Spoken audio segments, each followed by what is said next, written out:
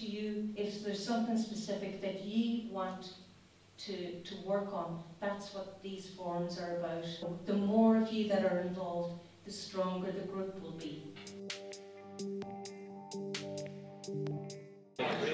We've had a fantastic turnout here tonight for our public meeting to discuss the formation of the Ballinasloe Historical and Heritage Society. We've had some fantastic guest speakers: Fiona Maguire, Brian Casey, Damien McCullough and Bernie Doherty.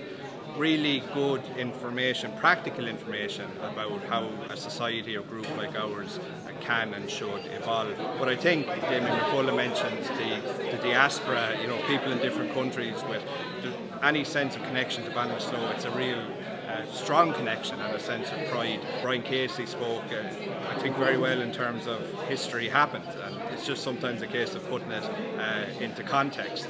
And I think, you know, what we all would like to do is to facilitate that storytelling. The antiques, the artefacts that people brought along that have a connection to the town. Again, great sense of pride, real interest in people viewing them and getting a sense of, you know, is it something that they might be familiar with themselves. And I think the energy, more than anything, there's been fantastic energy in the room here tonight.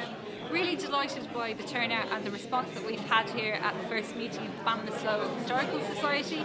We're really looking forward to analysing the questionnaire that we've put to all of you. Our steering committee will be looking at those over the next few weeks, and we're hoping to meet early in May, so you should be hearing from us shortly afterwards, and we'll see then how we can properly structure this committee and have an AGM.